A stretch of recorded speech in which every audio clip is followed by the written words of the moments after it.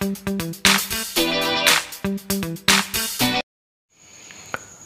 students, welcome to the channel English 360. I am this Garg, and today we are going to do a very important topic of English grammar, and that is subject-verb agreement, or you can say subject-verb concord. Subject-verb agreement means that a verb has to be in agreement with the subject in terms of person and number of the subject. So have a look at these four examples.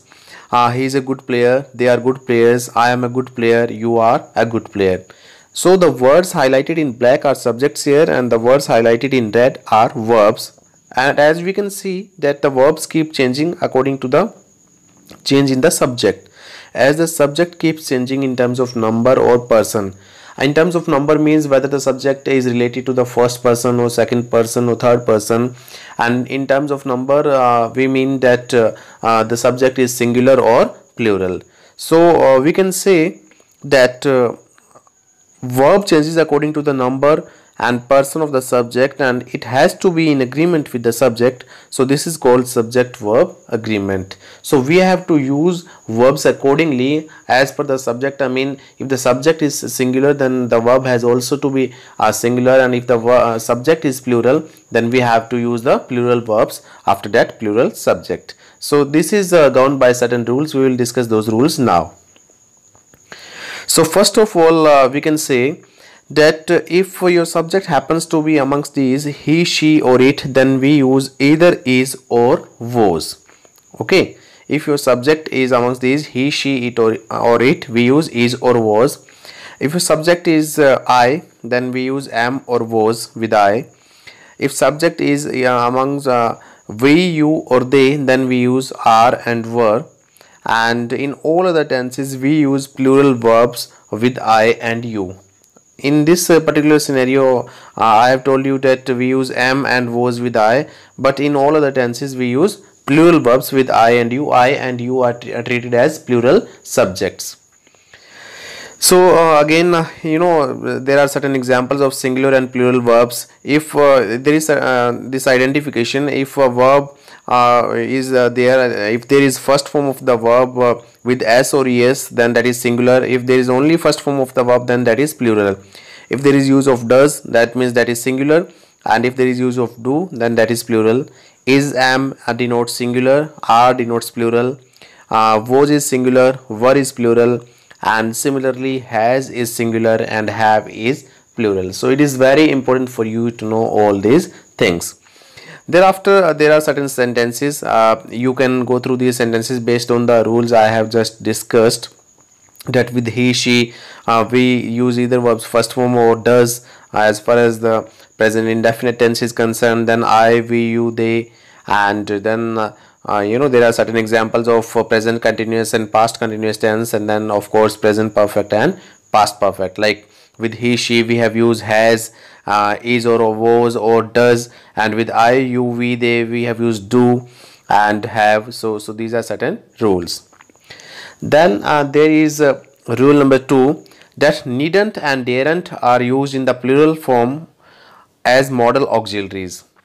Okay, so generally we see that he and she are followed by verbs first form plus s or es. If I want to say that he needs to go there, okay, if somebody has to go there somewhere, then I can say that he needs to go there. Needs means verbs first form plus s, so this shows singular verb. But here in the negative you can say form, needn't and daren't, so these are used as plural forms. Okay, so he need not do this work and she dare not do this work and do this job. So needn't and daren't are used in the plural form as modal auxiliaries. So these are not used as main verbs. So these are used as modal auxiliaries. He need not do this work. We will not say he needs not. We will not say this. We will say he need not. And similarly we will say she dare not do this job. Then there are certain suppositional sentences starting with if, as if, as though, if only. They denote either a wish or a pure supposition when we imagine something.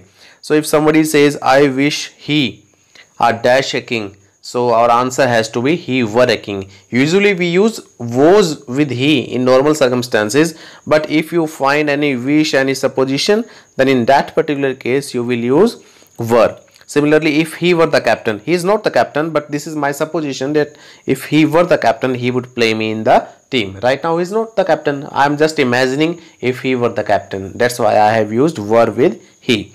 And she walks as if she were the first lady. She is not actually the first lady, but she walks as if. Okay, as if, that means it is my supposition. So she walks as if she were the first lady. So in all these types of structures we use were. Then is in optative sentences we use plural verb with singular subject. Okay, man proposes, God disposes. You might have heard this sentence. So in this we have used God disposes. That means verb's first form plus s with God. So God is a singular subject and we use a singular verb with it. But in case of optative sentences, God save the warrior. Okay, when we wish or pray for something in optative sentences, in that case the verb is used in plural form. We will not say God saves the warrior. We will say God save the warrior or may God save the warrior. Clear?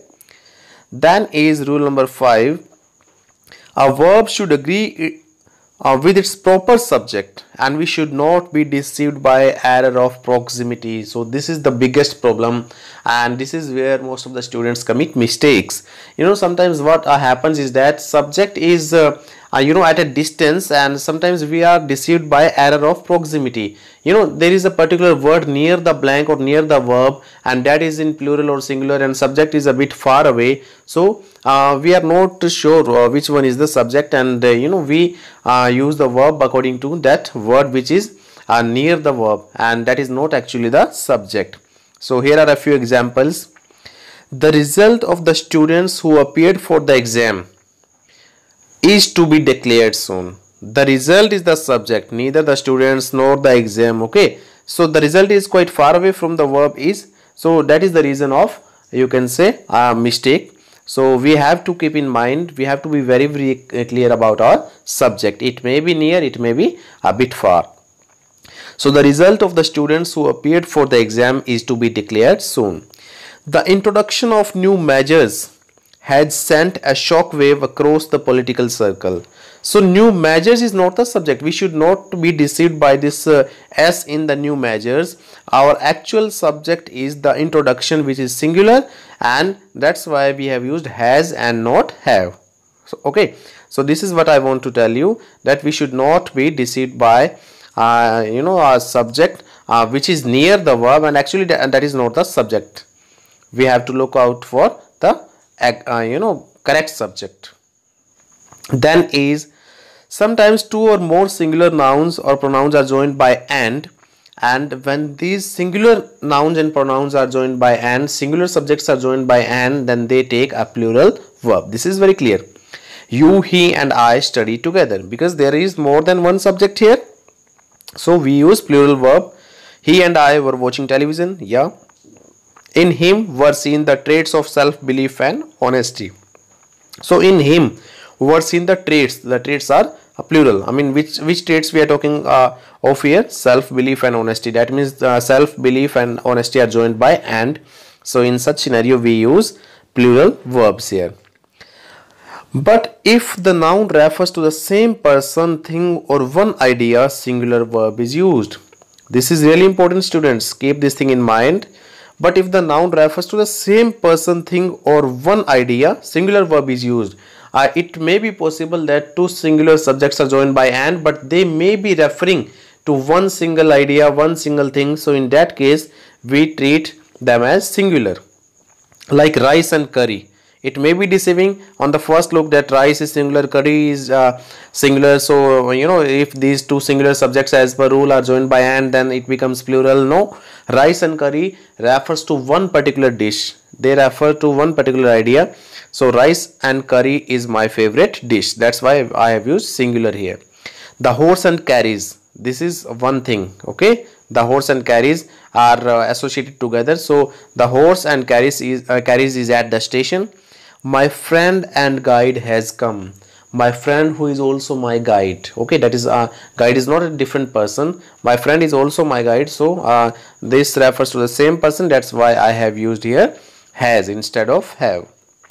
Next rule says, when two or more singular subjects are connected by these words, either with, together with, along with, okay, in addition to, besides, as well as, and the list goes on.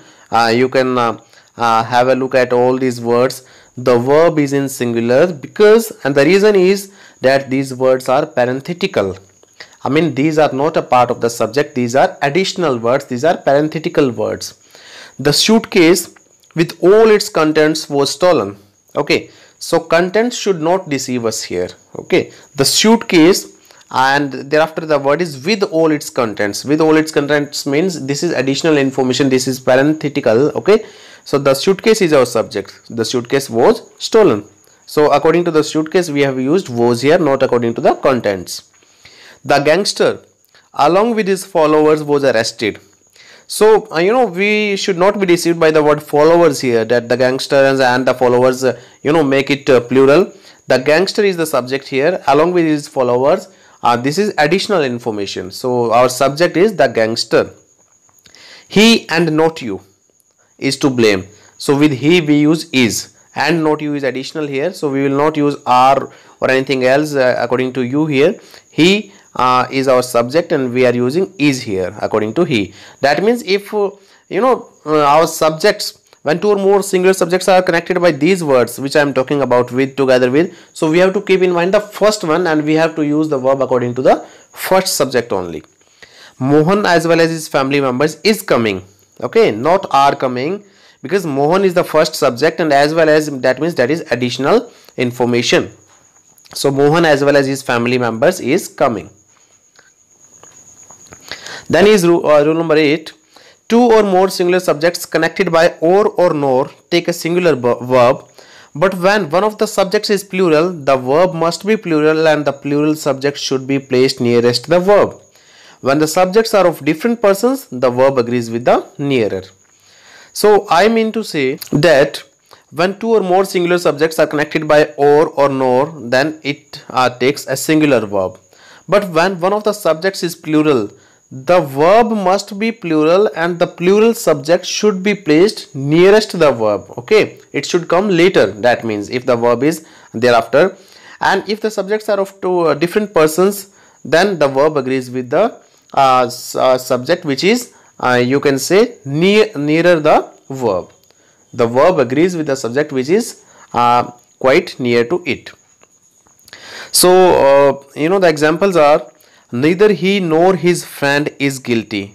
So neither he nor his friend, I mean both are singular here, so we have used is here. Either the sir or the madam has been here, so again both are singular and joined by either or, so we have used singular here. Neither the principal nor the teachers. Now have a look here. The principal is singular, the teachers are plural here, and we have used the plural verb were according to the plural subject, the teachers, and we have deliberately put this particular word, the teachers, near the verb. If one of the subjects happens to be the plural, then it must be placed near the verb. Okay, and then is either you or I am in the wrong. Okay, there are two different persons here, you or I are two different persons, and again I or you are two different persons, then verb agrees with the subject which is near to it. That means either you or I am, and in the second case it becomes either I or you are. In the first one it is according to I, and in the second one it is according to you, because both these are quite near the verb. Then is the next rule, either, neither, each, everyone and many are followed by a singular verb. If you find the use of any of these words, then you can be very sure that the verb which is to follow next will be singular. Either of the two brothers has the potential to do this sum. Neither of these two roads leads to Delhi. Each of them is honest. Every one of the players wants to do well in the game. Many a man has come. Many a takes singular verb. Okay, many is a, you can say, is a literary use. Okay, everybody should protect himself from Lou. And there is one more thing here, everybody should protect himself, not themselves himself we use here. But if there is a there is a case of question tag, then we use they, not he or she. Everybody cannot help you, can they. Keep this thing in mind. If we have to put the question tag after everybody, then we have to use they. And if we have to use these kind of words, everybody should protect himself, then we have to use you can say in case of reflexive pronouns, we have to use himself or herself. Then is two singular nouns qualified by each, every or no, though connected by and, take singular verb. Earlier we have read a rule that if two singular subjects are joined by the word and, then that becomes plural and we use plural verb. But if those two singular subjects are qualified by these words, if you find the use of each or every or no before those two singular subjects, then again it remains singular, it doesn't become plural. Like each boy and each girl was honored. If I say one boy and one girl, then it will become one boy and one girl were honored. But if I say each boy and each girl, that means it becomes was. Similarly, no boy and no girl, again we will use was. Otherwise, if we don't find use of these words each, no or every, then we would have used a plural form here, plural verb here. But plural noun or pronoun followed by each take plural form. If there is plural noun or a pronoun and that is followed by each, then that takes plural form. Like we each have a pen.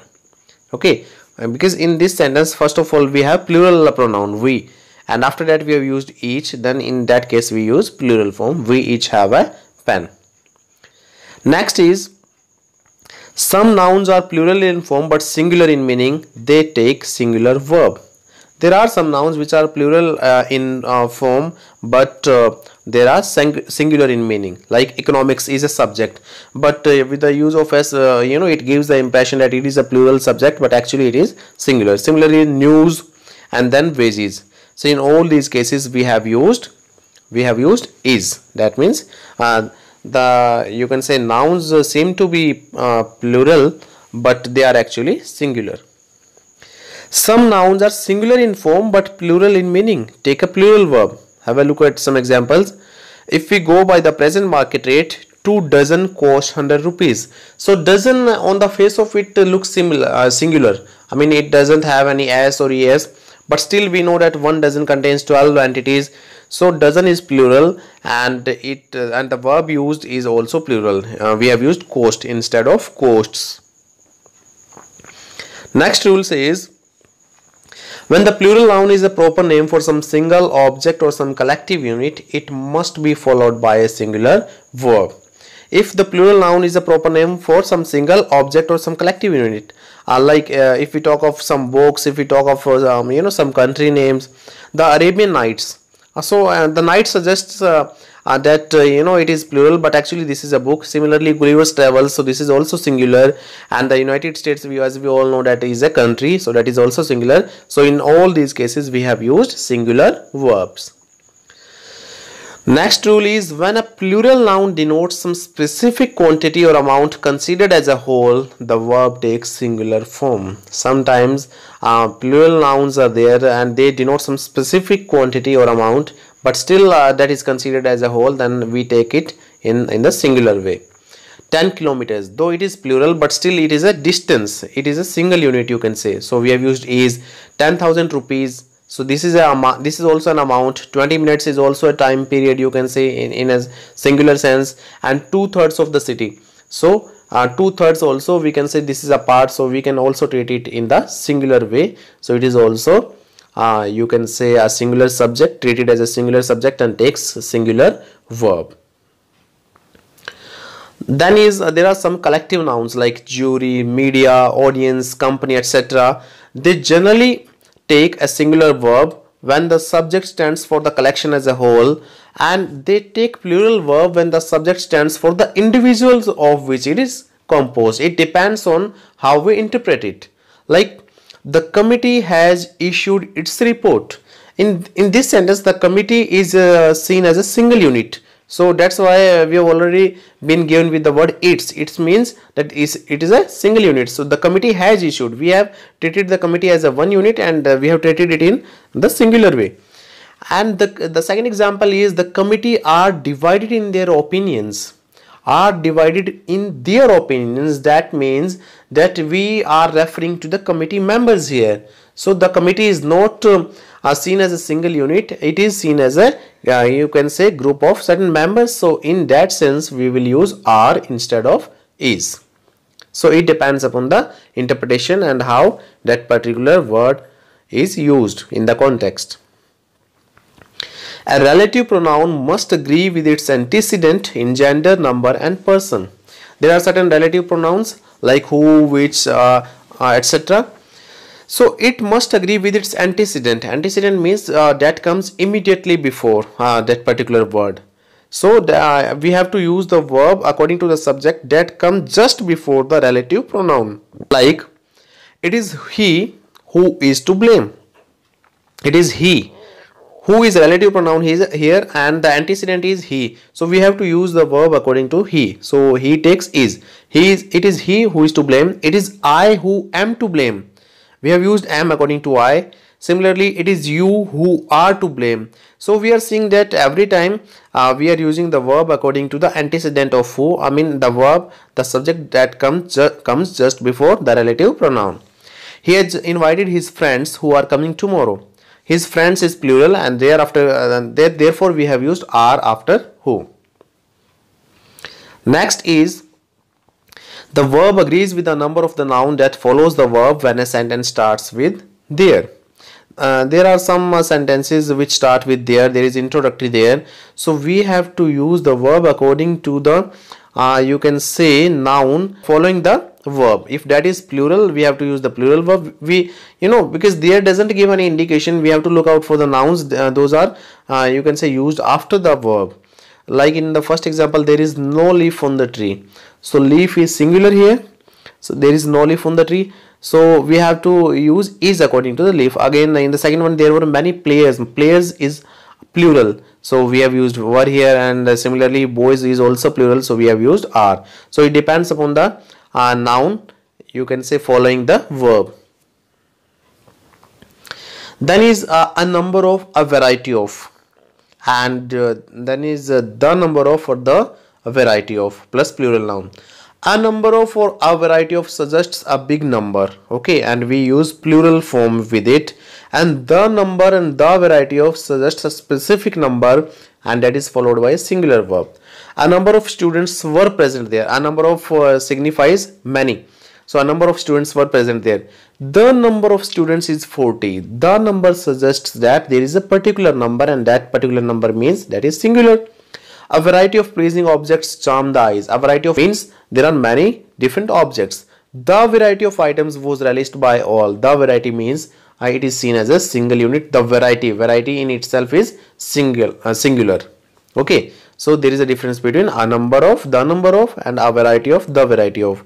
With a number of and a variety of, we use the plural verbs, and the number of and the variety of, we use singular verbs. Thereafter, if all means everything, it is treated as singular. If it denotes the number of person or objects, it is treated as plural. Okay, you might have seen the movie 3 Idiots, in which there is a famous dialogue, all is well. All is well means that everything is all right. Everything is all right. And if I say all are well, all means everybody, all persons are well. So they take different meanings according to the context. You have to keep this thing in mind. All is well means everything is all right, okay, and all are well mean we are referring to persons or objects here. Then is little, a little, the little, much, etc. When used as a subject in the sentence, they take singular verb. Like little is known, much has been said on this issue, okay. So when these words are used as subjects, then they take singular verb. It as an introductory subject always takes singular verb irrespective of the number and persons of the noun or pronouns following it. When we use it as an introductory subject, thereafter we always more often than not we use is irrespective of the number or the person of the subjects following is. Like it is I, it is you, it is they, it is we. These all are correct. I, you, they and we are immaterial here. They do not matter as long as it starts with it, and it is, and after it we are using I, you, they or we. So these do not impact the kind of verb we are using here. So it always takes is, or you can say was can also be used if it is a case of past tense. Then is in case of noun in apposition, verb is used according to the subject coming before the noun phrase. Sometimes noun is in apposition. Noun in apposition means that there are certain phrases which give more information about noun, or which elaborate the noun, which define the noun. Like I, Mr. Sharma, am very considerate. I myself am Mr. Sharma. I, Mr. Sharma, am very considerate. Rohit, my younger brother, or you can also say Rohit, who is my younger brother. Okay, so Rohit, my younger brother, was considered for this job. We have used Rohit also, we have used my younger brother also, and this is called noun in apposition. And we use the verb according to the subject coming before it. If I have used Rohit, then it is singular. I used was here, and in case of I have used am, and not according to Mr. Sharma. If you find the use of one of the, and then use of plural noun or pronoun or relative pronoun who, which or that, then that takes plural verb according to the plural noun or pronoun, and not the singular verb according to one. This is very important. Like you will understand with the help of examples here. He is one of the finest cricketers who have played for this country. He is one of the finest cricketers. So sometimes we might commit a mistake here, that he is one of the finest cricketers means that one of those cricketers, that means it is singular and we have to use singular verb after who. But this is not the case. We do not have to consider one here. We have to use only one word that is coming before relative pronoun who, and that is cricketers, and cricketers is a plural word, and we have to use plural verb according to this word. Similarly, she is one of those who advise me what to do and what not to. She is one of those. Those means it is plural, and I have to use the plural verb advise here according to this those, not one of those. I have to use the verb according to only the word those. Next is a plus a singular collective noun plus of plus plural nouns takes singular verb. Like a team of players. Players are plural, but a team of players is singular. A herd of oxen. Oxen is plural, but a herd of oxen is singular.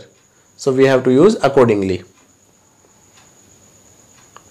Next is singular uncountable nouns like furniture, advice, information, luggage, percentage, knowledge, electricity, water, wind, etc. take singular verb. Like all his luggage has been stolen. Water flows and wind blows. So these words, uncountable nouns, take singular verb. Then is, if the name of any country is used to denote his sports team, then it takes plural verb. If Indian team represents India, then we say that India have defeated Australia in second test match. We will not say India has. Okay, India means here that Indian cricket team, those 10 or 11 odd members. But if this is seen as a geographical unit or as a whole, then it takes singular verb, like India is a great country. Okay, if India means Indian team, then it takes plural verb. Next is here, this word generally here is used as a singular noun, but in specific meaning when it is qualified by a number, then it takes plural form. Like her hair is grey. Okay, her hair is grey. So we will not use hairs or are grey. We will have to say her hair is grey, because hair in itself is plural, but it takes singular verb. And if I say that he has only 4 hairs on his head, so in that means I am qualifying this word here with you can say a number 4, 5, 3. So in that case it can become plural, and we can say that there are 4 hairs on his head. Next is verb used after as, so, neither, nor takes singular or plural form according to the number and person of the later subject. Like Amit sings well, as does his brother. Okay, Amit sings well as dash his brother dash, that means that is singular, his brother, and sings means that the word sings gives us the indication that it is present indefinite. Similarly, I will use does. Does is also you can say a helping verb of present indefinite. He wants to go there. This is present indefinite tense. And so dash I. With I do not use does, so I will have to use do here. So he wants to go there, so do I. My teacher does not rebuke me, nor do my parents. So again, does not, this is a present indefinite or simple present tense, and my parents, I can say that my parents is a plural subject, and with plural subjects we use do. So nor do my parents. I hope that you have understood this, that if there are certain verbs used after as, so, neither, nor, they take singular or plural form according to the number or person of the later subject. Okay, the subject coming after those verbs. Next is people, police, cattle, peasantry, gentry, poultry, cavalry. They take plural verbs. Actually, this is misprinting. The word will be plural verb. So the police are chasing the culprit. Okay, so we will not say the police is chasing, we will say the police are chasing the culprit. Similarly, we will say the cattle are grazing, people are moving here and there. So all these words take plural verbs. Then is inversion is used in sentences starting with these words like hardly, scarcely, rarely, seldom, never, and verb is used before the subject and according to this subject and its number and person. Like hardly dash he call me, hardly dash he call me, hardly does he call me. Okay, never dash I believe him. So with I we use do, and with he we use does. So accordingly we have used the verbs here. Next is as with invisible they takes plural form. Okay, when the word they is invisible and we have used the word as, then that takes plural form. There were not so many students as dash expected. So this sentence can be framed in two ways, like there were not so many students as it was expected or as they were expected. So there can be invisible they also, or there can be invisible it also. So if there is invisible they, we will use plural form, and if there is invisible it, then we can take singular form. It depends on your interpretation. You are free to interpret it in your own way, unless there is a specific mention of something. Nouns like amends, archives, compasses, spectacles, goods, pants, shoes, scissors, etc. are always plural, and descriptives like the rich, the poor are also plural. That means some adjectives accompanied by some adjectives following they become descriptive. So my shoes are lying there. The rich are not. That means all rich persons. The rich community you can say. But when used with a pair of, they are singular. My shoes are plural, but a pair of shoes, because shoes are two but pair is one. So a pair of shoes is singular here. Then is none may take singular or plural verb according to the sense. None of the servants were there. That means no servant was present there. I use plural form here for all the servants. I asked for a servant but none was there. I required only one servant but that was also not there.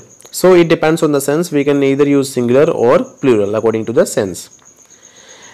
And then there is pains and means take either the singular or plural verb, but the construction must be consistent. Pains can take either singular or plural. Great pains have been taken. Much pains has been taken. Okay, with much we have used has, and with great pains we have used have. All possible means have been tried. Means method or processes. The means employed by you is sufficient. Okay, in this sense the means employed by you means that particular method adopted by you, it is singular. In the previous case all possible means, that means it was plural. In the sense of income, the word means always takes a singular verb. Sometimes means also means income, so in that sense it always takes the plural verb. My means were ample. My means were ample. So students, these were the rules, and here I have given you some sentences to try, and you can take the screenshots also. These are 35 sentences here, and you will try solving these exercises, and you will be able to know how well you have understood this topic. So I hope that you understood this topic, and you like this video. If you found this topic to be fruitful, then please like it, share it, and do subscribe my channel English 360. Thank you.